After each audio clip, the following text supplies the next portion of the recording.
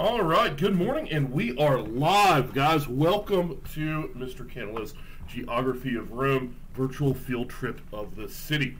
I'm so excited that you're here today.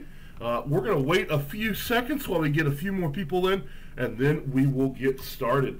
So, if you are in the viewership today, make sure you go ahead and leave me a message over in the right-hand in the chat bar so I know that you're here. Looking forward to taking you guys on this virtual field trip. Some exciting stuff I wanted to show you guys, and it's going to be a lot of fun. All right, so I'm going to give you guys a couple of seconds to join in and write something in the chat bar. Good morning, how are you guys? And welcome.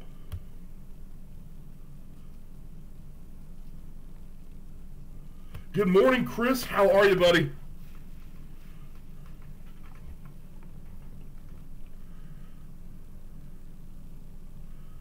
Good morning, Kane. Hey, Gus, good morning.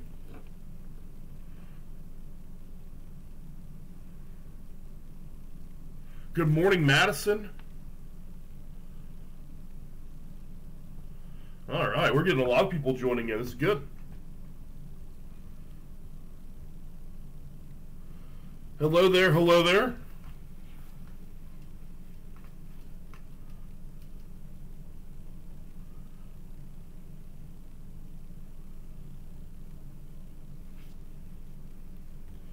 All right, we're gonna give everyone a little bit more time. I think we'll get probably started here at 8:05. I think that'd be good for us to get started then.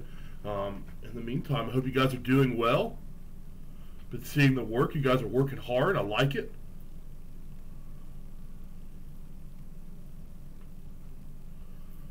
Kane, you read any more books while we've been away? Hey, Mitchell, how are you, buddy? Good morning, Talon.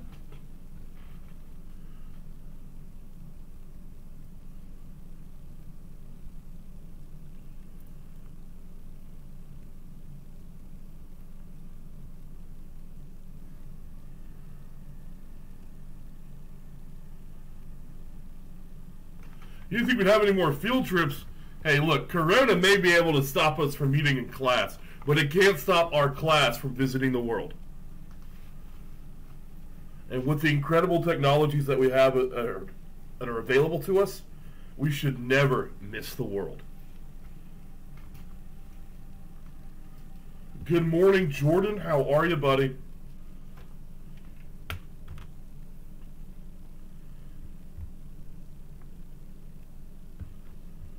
All right, we're getting a handful of people joining in this morning. That's good.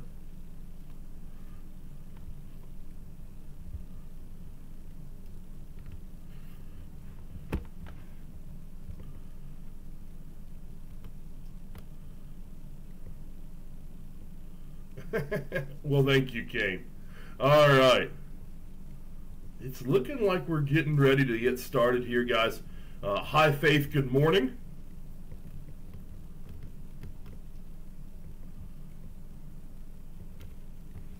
All right, so make sure at the top of your notes you write the geography of Rome. We're going to learn quite a bit today, and it's going to be good, I promise you.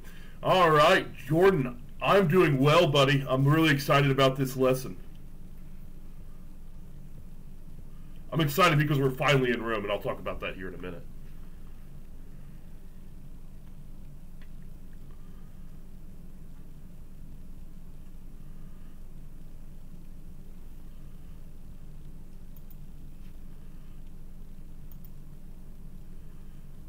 All right.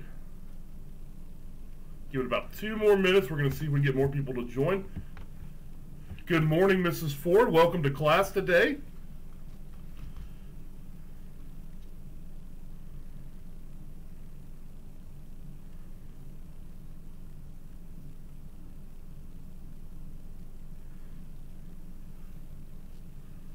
All right.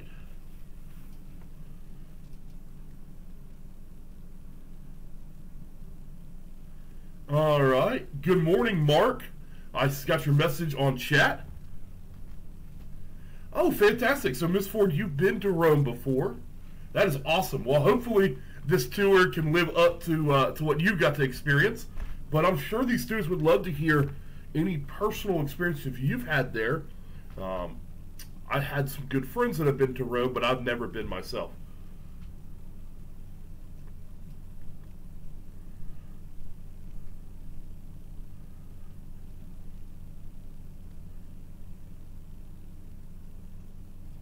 All right, we'll give it about 1 more minute, guys, and then we will get started.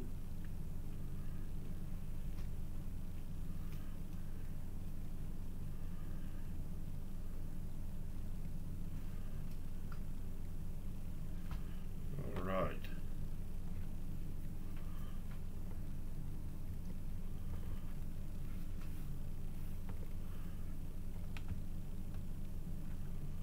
Holy cow. That's incredible. It's a massive city. They'll really get to see that today, just how big the city is. And they'll actually get to see that from the air. We've got a cool way of showing that.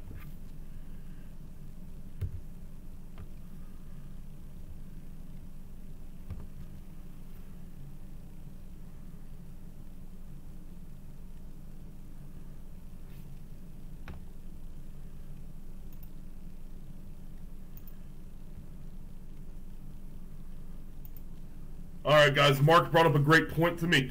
If you can't use the chat bar to communicate with me, you can always contact me through Microsoft Teams. It's still going to pop up in real time, so I will still be able to see your message. Even if you haven't logged into YouTube, I'll still be able to see it, and I'm really excited about that. So, it is 8:05.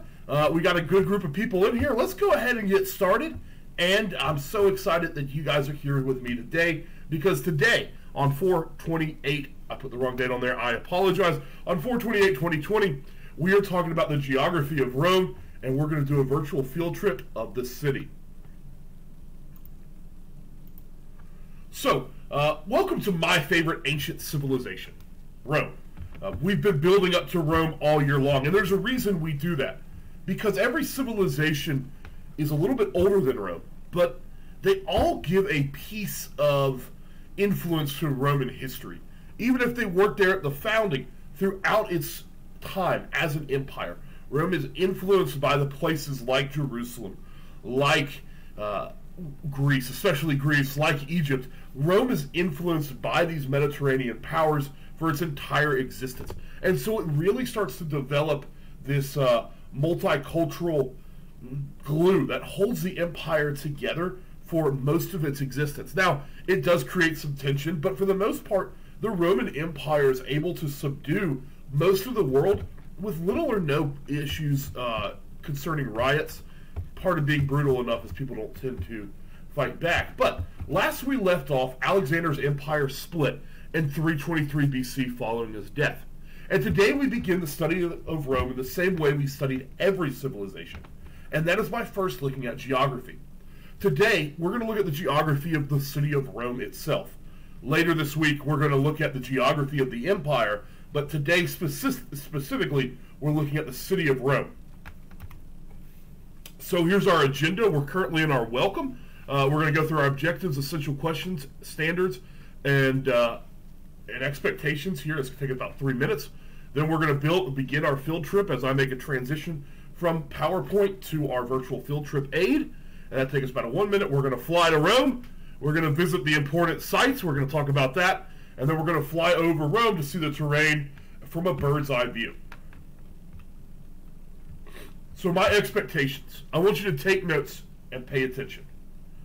I want you to ask questions to help us seek a deeper knowledge of topics. I want to make connections to our previous lessons and civilizations. I want to learn something new, and I want to have fun. All right, guys? So those are my expectations. Take, ask, make, learn, have.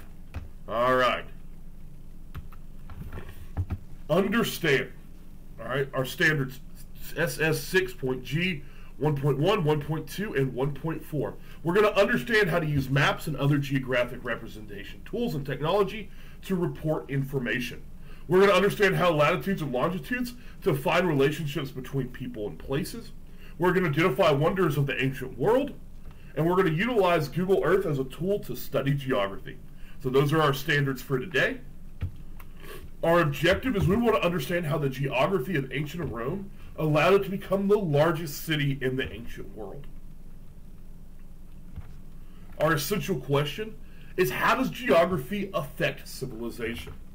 Now, I know some of you have answered this question before, and I would love for you to go ahead and give me an answer to this question, either through Microsoft Teams, or you can put down an answer in the chat bar. I'll give you guys a couple seconds. You can do that while we're transitioning. But I want to know, how does geography affect civilization? Think back to our earlier civilizations. Think about the Nile River. Think about the Tigris and Euphrates rivers in Mesopotamia, or the Indus River Valley, or the Yellow River in China. How does geography change a civilization? Think about the mountains in Rome. What do those things have to do to change how civilization grows and develops? Where do they become focused?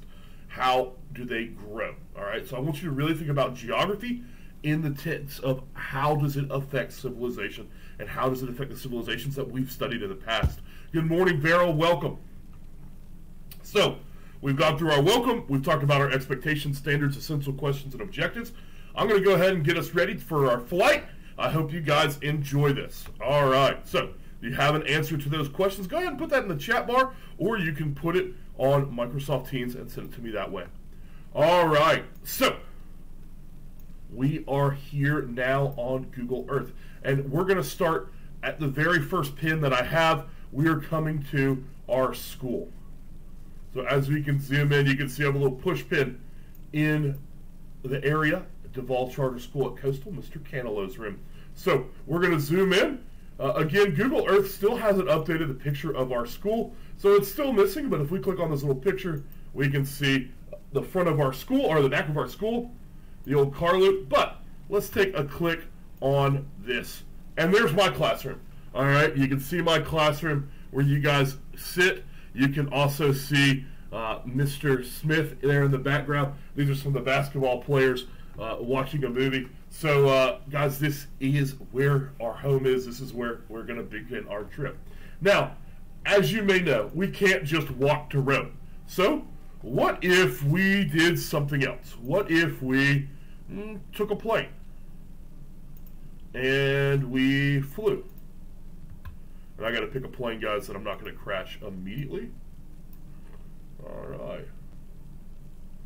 So, we take off from near the school.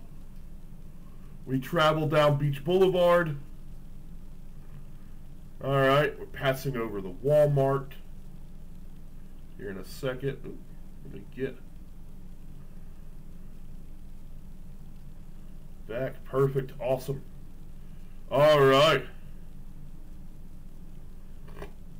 We are flying over Beach Boulevard, and we're heading towards the Atlantic Ocean. And it is so awesome to be able to take this flight with you guys, get a nice bird's eye view of Jacksonville. We're going to fly over the bridge here, and then we'll get out into the ocean, and then we will make our trip across the Atlantic. Gain a little altitude here. We don't want to hit all the cool stuff at Adventure Landing. All right, guys, we're passing over the marinas and the little river, going over the bridge. That's what they call the ditch a lot. If you hear the ditch reference, this is the ditch right here in Jacksonville. A lot of people on the water. We're going to take our speed up a little bit. All right, guys, there is Adventure Landing below us. We're going to go right past the lifeguard station and head out into the Atlantic Ocean, where we will begin our journey to Rome. But I really wanted to show you guys this awesome trip on what it would look like if we just picked up and went from the school. You can see we are getting near the beaches, the lifeguard station. We'll do a low turn out our window. And now we're off. All right. So, as our plane would have gained lots and lots of altitude leaving the school, we can zoom out. We can see the coast of Florida, the United States, the magnitude of the Atlantic Ocean. We're coming towards Africa right now. And we can see the boot of Italy. Now, Italy is shaped like a boot. You can see it here outlined. At the bottom of it is Sicily. And we're going to zoom in just a little bit. Now, Rome is located here on the east side of Italy. Italy is actually a giant peninsula. We remember that term. We use that a lot when we were studying Greece. Italy is also a giant peninsula. It also has peninsulas on it. If you see the area with lots of pins, and I'm actually moving my mouse over that now, that is the city of Rome. All right? And you can see it's some distance away from the coast. In fact, it is roughly, we want to do this in miles, from the coast that the Romans would have used to the city of Rome is approximately 15 miles. All right? It's approximately 15 miles. So they were a good distance away from the shoreline, which is actually pretty strategic for the Roman city. It means they're close enough to receive things from port, but they're still far enough away to where it's difficult to offload the boats and run up and attack the city. This was very strategic, and it was more or less by mistake. You see, Rome really wasn't planned to be exactly where it is. In fact, Rome, 3,000 years ago, 4,000 years ago, was a swamp. Sorry, yeah, about 4,000 years ago was a swamp. It was not the best place to pick to live. In fact, the only reason it started that way is because of tradition. Tradition tells us that two young boys who were raised by wolves washed up on the shores of a small hill, and that is how the Roman civilization was founded, when these two young boys by the name of Romulus and Remus landed on the land near the Tiber River. And that's where we're going to begin. This small river that runs through the middle of Rome, this is called the Tiber River. Now, the Tiber River was not used to bring water to Rome. We'll talk about how they bring water to Rome later. But the river served as a great way to use for agricultural needs, to water the fields, to actually use specifically for bringing boats up from port into the city of Rome. We'll talk about how that was a important factor as they moved forward. But our story really begins as we come to this first hill called Palatine Hill.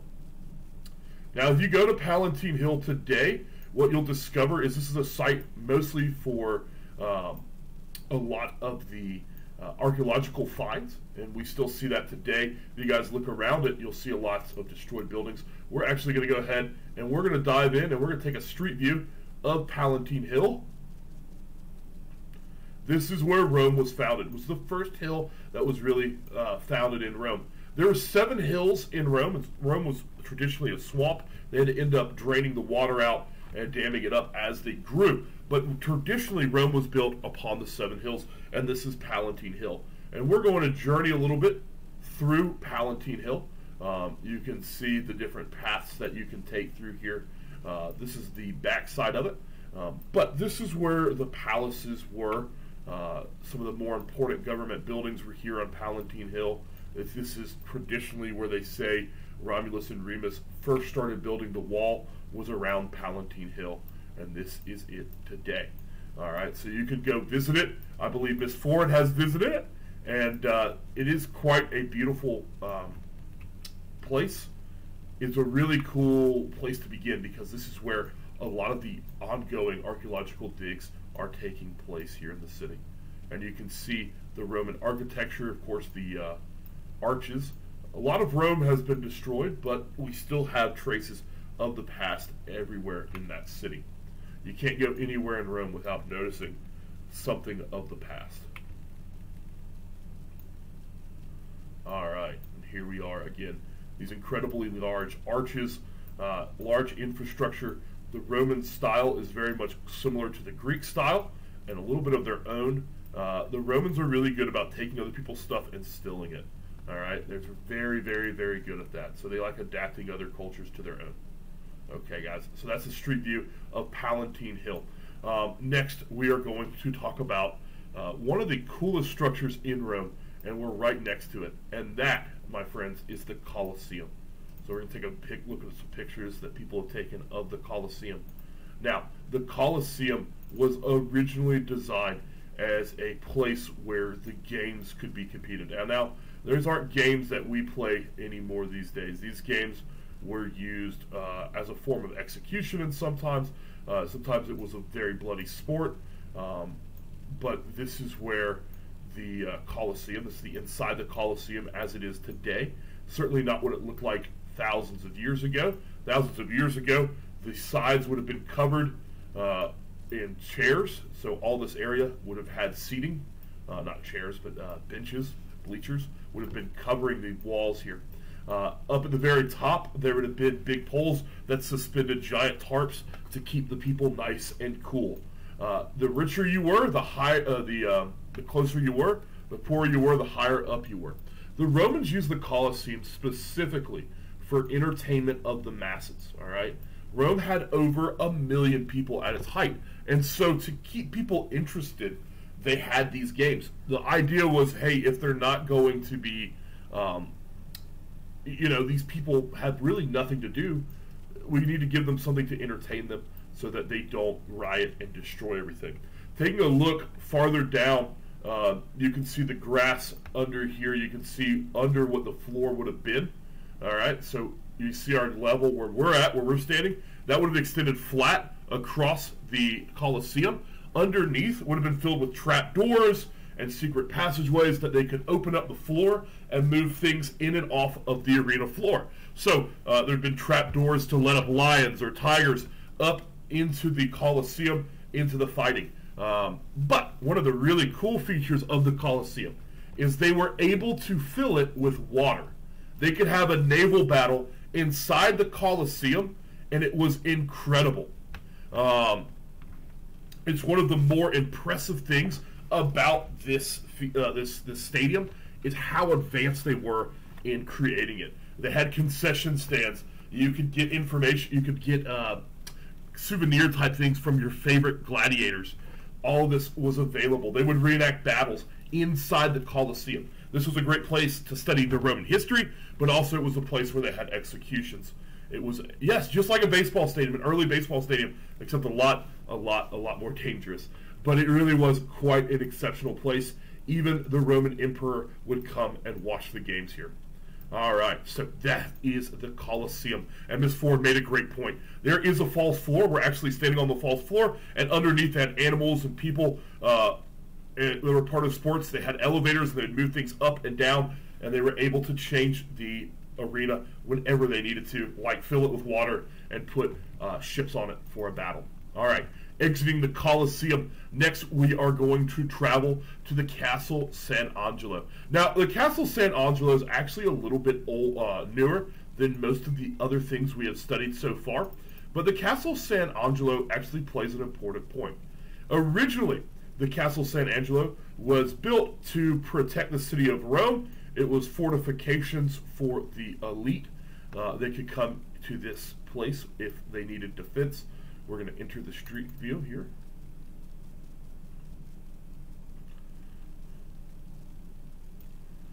So we can see the Castle San Angelo. It was a very strong fortification. It used the river and it controlled this bridge to prevent people from attacking it. But its primary function as Rome began to grow throughout the years was to protect the Pope. So it's a very important place when it comes to protecting the Pope. In fact, this, what looks like an aqueduct, is actually a passageway. All right? It looks like an aqueduct is actually a passageway, and it travels from the Vatican, and we're going to travel to the Vatican now. It travels from the Vatican to the Castle San Angelo to keep the Pope safe. And speaking of the Pope, here we are in Vatican Square, and we'll get our street view here in a second. While it's doing that, let's look at a picture. Awesome. There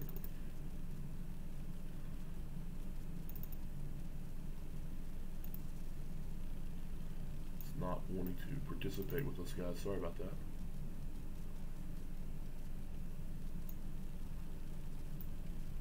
This is the Vatican.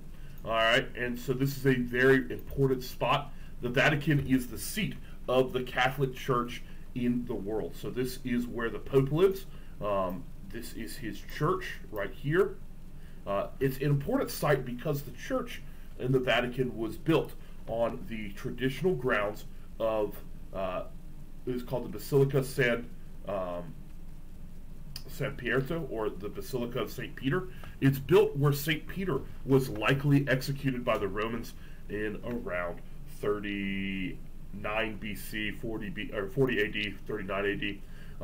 And so they built this church on top of that spot as kind of a way of honoring Peter, but it was a very important spot. Even before this, was a very important spot for the Romans. This was a temple for their gods, also an execution place for dissidents. So this was a very important place. It's also known as the Holy See, Holyssee. It's also known as the Vatican. Okay, so it's a very important religious place that we take a quick look at.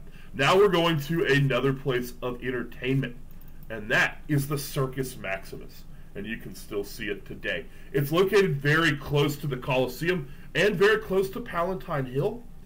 All right, this is the Circus Maximus, and the Circus Maximus, guys, was a racetrack. You can still kind of see the lines in the ground today. It would have been a place for chariots, and there's lots of great movies that show chariot racing. The movie Ben-Hur is a great example of that. All right, so this is where the racing would have taken place. This hill right here would have been bleachers. It was torn down after a while, but this is where the chariot racing in Rome took place, out here on the Circus Maximus. You can even go today and check out the Circus Maximus. You can get down here and walk the course that the Romans used to run. It would have been quite an amazing thing to see those chariots racing around at really, really high speeds, trying to cut these really sharp corners as they'd sprint down and around. It would have been quite an impressive place. So this is called the Circus Maximus. All right, next we're going to go to the Curia Julia. The Curia Julia is also known as the Roman Forum. This was where the government of Rome was formed. So let's see if we can get into our street view or ground view. This site is a little tricky, if I remember correctly. I'll show you guys some pictures as we're down here. So this is where the Roman Forum was.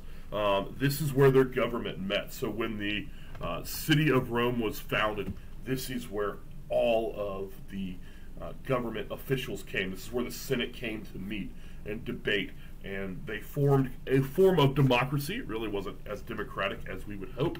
But it is here at the Circus Julia that the government officials really did their work.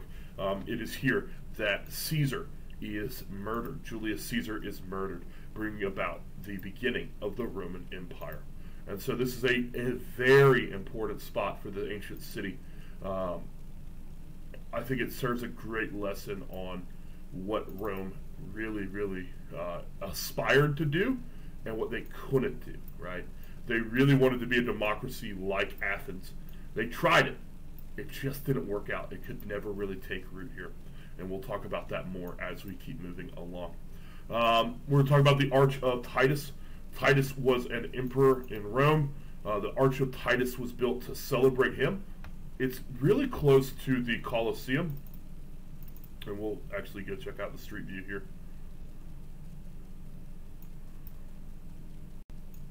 Here we go. This is the Arch of Titus. I know it's a little pixelated right now. It will work its way out eventually. This is the Arch of Titus. In the distance, you can see the Colosseum rising above. The Arch of Titus will actually lead us back onto Palatine Hill. And you can go left here, and that would take you to the Circus Maximus eventually. So this, if we can turn around again, is the Arch of Titus. Titus Here's a good picture of it, if I can get it to load it. Oh, it won't load it. Alright. We'll skip that for now. Okay, and we're going to travel back to Capitolone Hill. Capitolone Hill is now the capital hill of Rome. This is another site of a lot of architecture and archaeological projects. This was a spot of government buildings. It still is today. You can see this incredible fountain out in front. The goddess Athena, for wisdom and grace in ruling. We're actually going to travel this way.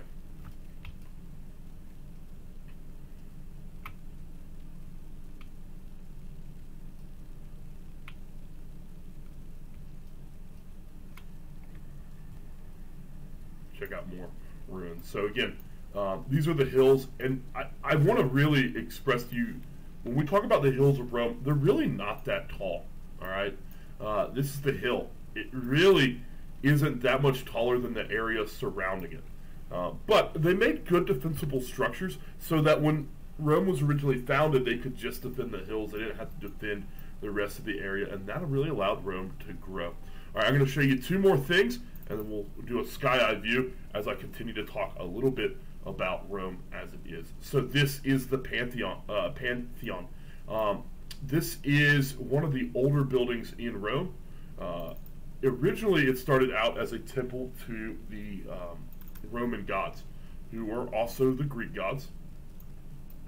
The Romans copied that and renamed them. So Zeus became Jupiter, so on and so forth. All right, this is the Pantheon. It's really quite a fascinating building. We'll scoot a little bit closer to it. It has an open hole in the top. They never filled it in. That is to let in sunlight and air. It actually rains in there. They had to slant the floors down inside the Pantheon to allow the water to drain out. The Christians converted this into a church after they took over Rome, but it is quite a fascinating building. If we look up at these columns, we have a specific column design. Does anyone know what that type of column is? I know we've been over this before. We covered this in Greece. I'd love to see if someone can remember what type of columns these are. We have three types: Ionic, Doric, and Corinthian. What type of columns are these? I would love to see an answer in the chat bar.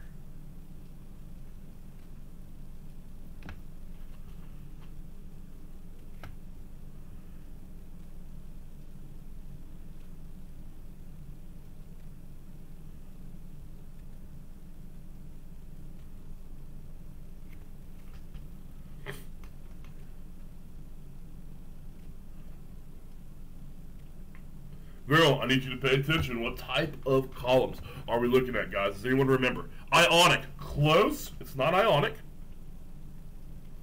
I see where you're going with that. It is not Doric. Remember, Doric is very, very plain.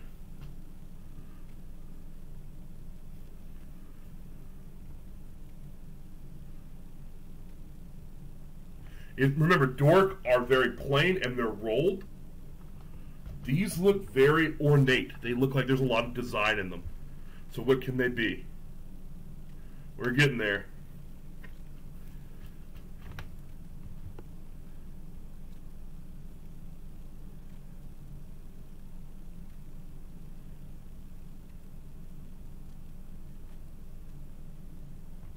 All right, guys, remember, these are Corinthian columns. These are Corinthian columns.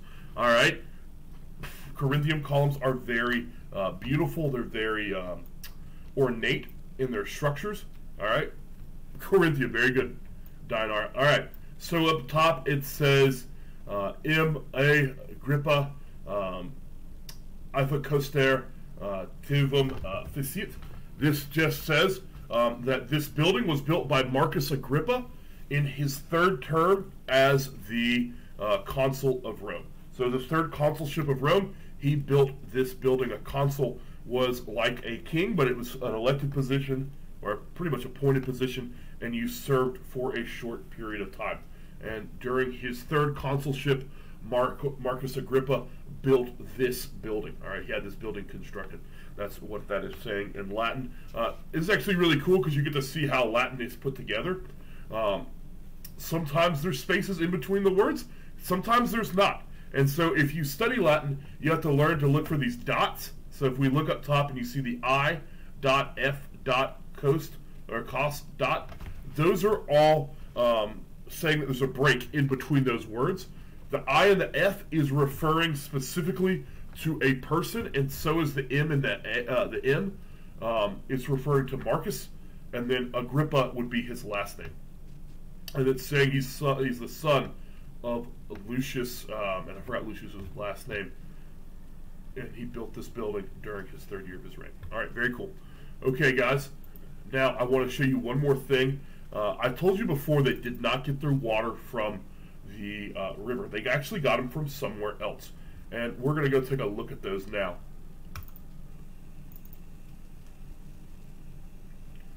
All right. So what we are standing underneath right now, this is called an aqueduct. The aqueducts brought water into Rome. It actually brought in a lot of water. There's many aqueducts that enter the city of Rome. This is the Aqua Claudia, built after Emperor Claudia. It would bring fresh water to Rome from the mountains outside. And they always have a small slope downward. So the entire route, these aqueducts are bringing water from other places to Rome. So it brought Rome lots and lots of fresh water. The water was pretty high up, so it made it difficult to contaminate. If any of them were contaminated, the Romans could just switch to a different source. It was a great way to bring water into the city and keep them fresh. That way, even if they were put under siege, if somebody attacked the city, they'd have water coming in from somewhere else. They couldn't just poison the river. So the Romans were very intelligent in building these aqueducts. They carried water from many miles away into the city of Rome. All right, so now that we've talked about Rome, what I would love to do with you guys is I would love to give you a bird's eye view. This is the last thing we're going to do today. I want to give you a bird's eye view of the city of Rome so that you can get an idea. And I'm actually going to back up a little bit because I don't want to crash as soon as I launch this thing. All right. Forgive me if I do. Okay. All right. So here we are in Rome. Give me a second to get us situated here. All right, we're taking a look here at Rome itself, and I want you to really get a good look at the terrain. Outside of Rome, we can see small rolling hills. We can see lots and lots of grass. That's important. Rome had an extremely lush surrounding area. Italy is a great place to grow. Unlike Greece, if we remember thinking back at Greece, remember Greece was covered in Rocky Mountains. That is not the case here. In Italy, they have incredible land to grow on. Some of the most fertile land in the ancient world. Now, it wasn't replenished by floods like the Nile River was, but this river is covered in lush grasses, and they were able to grow lots and lots of olive trees. I've told you before, olives were really important in the ancient world. They weren't only used to make food, they were to flavor food or to cook with. They were used for lighting, and in fact, the Romans used them for bathing. Okay, they would bathe with olive oil. Remember, I told you they would kind of cover their body and then they just scrape it off and then bring all the dirt with them. I know it sounds gross and everyone would end up smelling like olive oil, but the Romans brought in millions and millions of pounds of olive oil a year. In fact, we can go and explore massive piles of broken jars where these things were cool. So Rome is a massive city today, and anyone can tell you it really is a massive city. But even back then, it was incredible. Let me tell you a story. With this many people, with over 1 million people, there has to be a lot of waste, right? A lot of human waste, okay? And so how would the Romans have taken care of all of this? Because you don't want people getting sick and dying. You don't want disease breaking out. So what the Romans did is they built one of the most advanced sewer systems in the world. In fact, in the 1990s, the Romans were redoing their old sewer system that they had built following the Second World War, and they dug a little bit too deep, and they came into a chamber that was over 10 feet tall. and it was much deeper than they thought. It was about 30 feet deep. This was the Roman sewer, and it was still working. The ancient Roman sewer was still working today. So it actually was quite an engineering feat. It kept all the people, it kept all the human waste out of the city, and made it very easy for the population there to live. So they had to feed a lot of people in Rome. They had to maintain it. And we're talking 1 million people. When I say there was 1 million people living in the ancient city, that's 1 million Roman citizens, okay? We're loading a little slow, guys. I'm sorry about that. It should be a little bit clearer as we fly over. There we go. So over 1 million people, that was citizens. That doesn't include the massive amount of slaves that would have been living in the city at the time, okay? So Rome really is a cool city. I highly suggest you go check it out.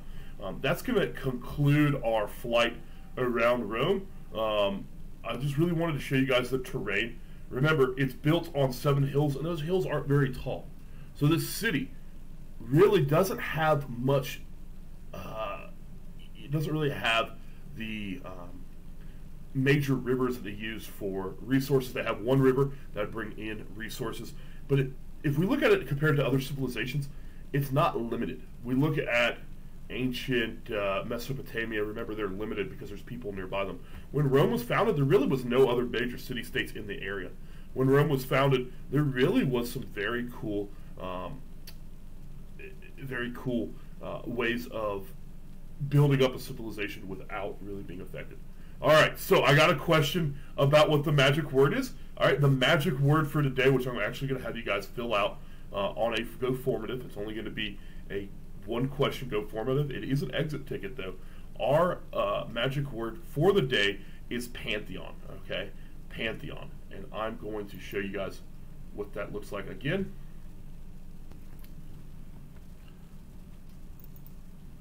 All right, Pantheon, P-A-N-T-H-E-O-N. Pantheon is the magic word for the day, okay? Pantheon. And when we're talking about Pantheon, we're talking about this building right here. Okay, guys, so that is it for our excursion, but I need to get you back to this. So, what we've done is we've done our virtual field trip, we've done our fly to Rome, we've done our visit important sites, we've done a flyover of Rome, and we saw the terrain from a bird's eye view. Now I need to introduce to you the map project. Alright, so for our map project, you're going to label the blank map that I've attached to your assignments in Microsoft Teams. Follow directions that are written on the page. If you have any questions, I'm available from now until 9:30, and then again from 1 to 2. Remember to write down your magic word on your paper. That's actually changing. You're going to write down your magic word on the Go Formative. So in the assignment that I've assigned to you, let me show it to you guys again. Let me pull that up for you guys real quick.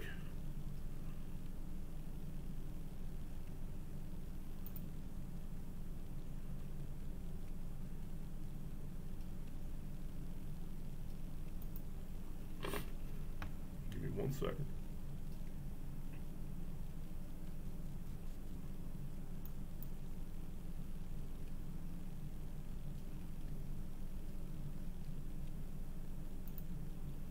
All right, so this is the assignment. It's a Roman geography practice quiz. Guess what, guys? You're going to have a quiz on Thursday. So you're going to follow this link to the practice quiz. You can play the quiz online, or you can use one of the attached practice maps. So you can follow this website to the quiz. I'm going to click on that real quick. I'm going to open it up.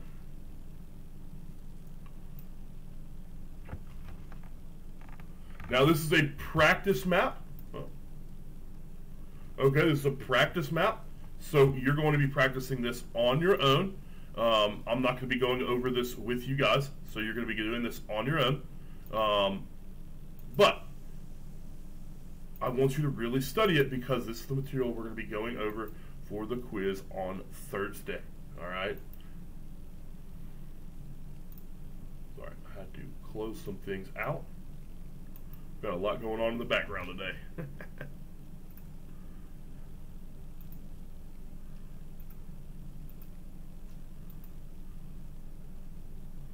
Alright. We'll just let that sit. It's not happy with me. Alright, we'll try it again.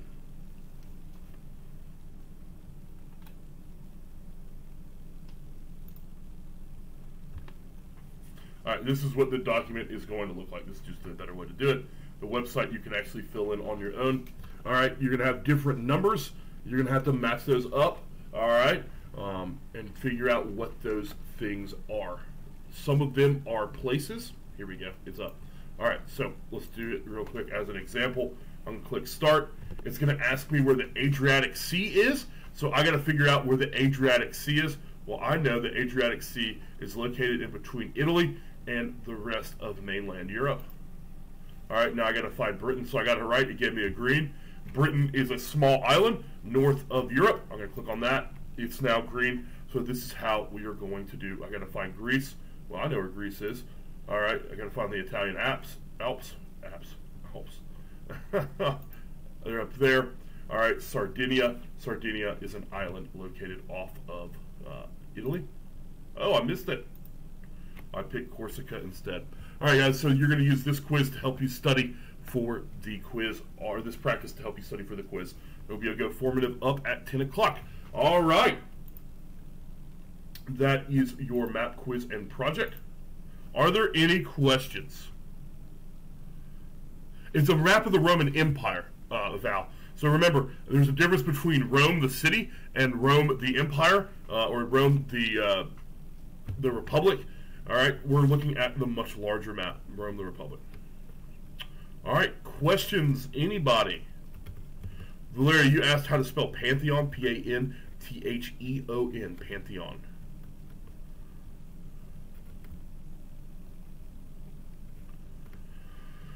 All right, any questions?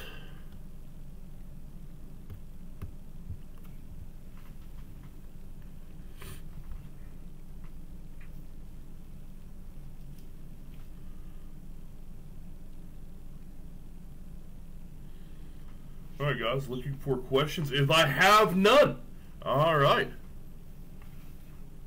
Exactly how fast do the chariots go? Well, chariots barrel could get up to around 20 to 30 miles per hour. In a race like that, in the long stretches, they'd get up to their full speed. It just really depends on the horses and the weight of the driver, but they get to full speed. But again, there's those corners, so they'd have to definitely slow down in order to make those.